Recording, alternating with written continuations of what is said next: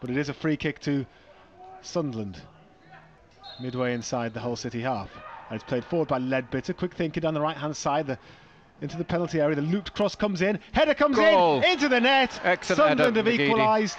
It was a looped cross towards the far side of the 6-yard box from where Aiden McGeady had made his run, and he leapt in the air. It was a free header really. Hull will be asking themselves questions about the defending. McGeady doesn't care. He planted the header into the bottom right hand corner, and Sunderland are back on level terms. It's 1-1.